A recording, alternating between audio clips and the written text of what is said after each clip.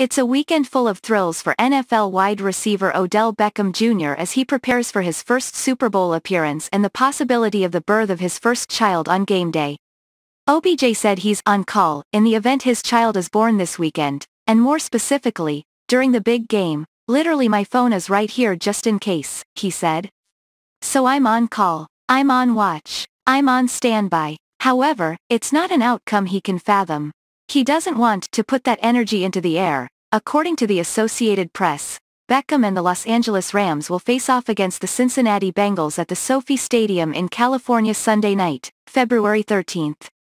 Beckham is expecting the child with his girlfriend, singer-fitness trainer, Lauren Wood. Wood announced her pregnancy in November 2021. The couple was first linked together in 2019 during Beckham's 27th birthday. "I think God has a different plan.